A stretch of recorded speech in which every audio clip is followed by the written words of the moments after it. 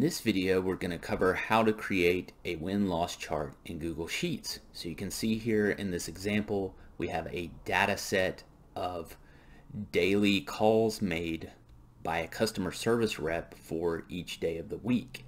And over here in column B, we have a daily call goal that goes up to each week.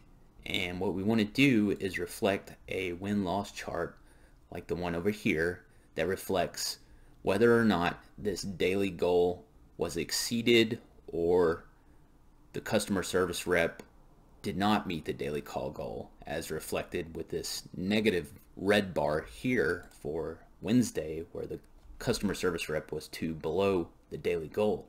So we're going to use the Sparkline function to insert a win-loss chart. And when you're doing that, the win-loss chart requires positive and negative inputs in order to reflect positive and negative outputs. As you can see here, we currently only have positive numbers in our data set. So if we were to use these numbers here, we would have nothing but green bars because they're all positive inputs. So what we need to do is create an array that reflects the difference between our actual calls made versus the daily call goal. So we'll get started here. We're going to insert the Sparkline function. Now our first input is the data we want to reflect in our win-loss chart.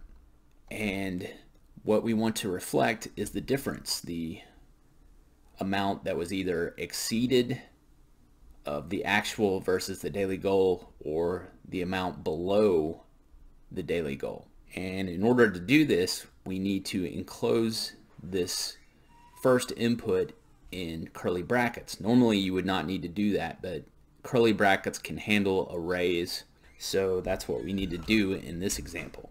So we're going to take the difference between Monday's actual minus our daily call goal for the week.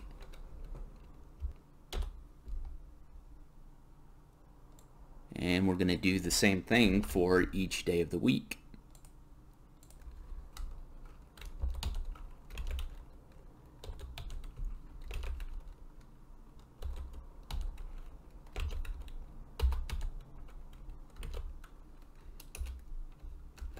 So now we've created an array of positive and negative values for our win-loss chart.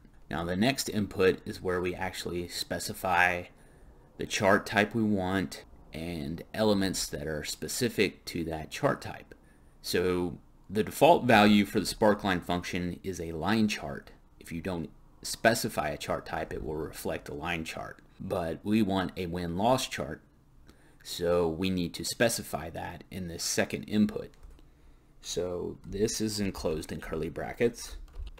And we start by stating chart type and then a comma, and we want a win-loss chart. We defined the chart type, and now we want another element, so we need to separate this next element by a semicolon. And what I want to do is reflect a horizontal bar in the middle of the cell to separate the positives from the negatives. So I'm going to state that I want to see an axis, and this is a true-false input. By default it is false, so we want to reflect true. So we'll close out our curly bracket and parentheses and see how this looks. So you can see anytime the sales goal was exceeded in Monday, Tuesday, we have bars above our horizontal axis. On Wednesday, the rep was 2 below the daily goal, so we have a bar below the horizontal axis. On Friday, it was equal to the daily goal, so we have neither. We can add additional features to this chart. Maybe we want to change the color of the bars. So if I hit F2 to go back into our Sparkline function, add another semicolon, and then we can define the color of the bars. This will change all the bars.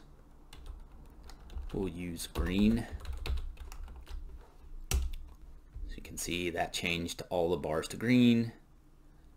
But what I'd also like to do is reflect any bars that reflect negative values as red. So we'll go back into our function. We'll state negative colors and reflect that as red. I'd also like to change the access color to black to make it show up a little more. So I can define the access color, change that to black. So that looks a little better. I can also change the background color on this column to yellow to make it show up a little better. So you can see this win-loss chart now tells end users quickly and effectively whether or not daily goals were met. And you can see down here towards the bottom, this customer service rep had big problems. Most of the days the goal was not met. So maybe the goal was too high, or there were other factors that caused this. The bottom line is it quickly tells end users what they need to know. Hey, if you like what you saw today, please subscribe to the Excel Cave. Thanks for watching.